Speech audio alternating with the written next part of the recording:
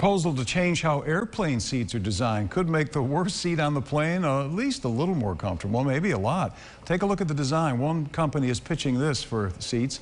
Instead of being side by side by side, the 3 economy seats are staggered. That would put the middle seat slightly behind the aisle and window seats and make them slightly lower.